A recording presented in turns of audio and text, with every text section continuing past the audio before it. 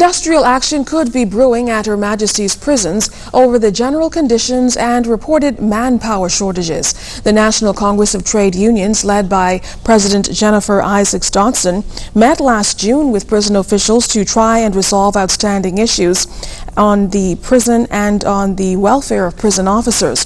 She says both sides reportedly agreed on a timetable to address all of the complaints, but Isaacs-Dodson says a number of issues are still outstanding and there's low morale at the facility. This include but are not limited to the following: repairs to the female prison, poor lighting, no running water in the evening, and the laundry has not been repaired since the fire. Improper management of officers. Officers are tired and overworked due to the lack of officers to cover each shift. This is causing the officers to accumulate days that will be hard to get back due to staff shortages.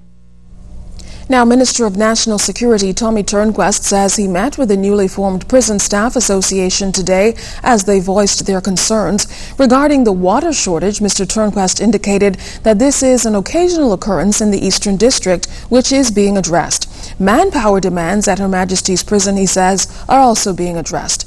The prison recently graduated some 50 officers, and Mr. Turnquest says an additional 50 will be recruited in the next budget.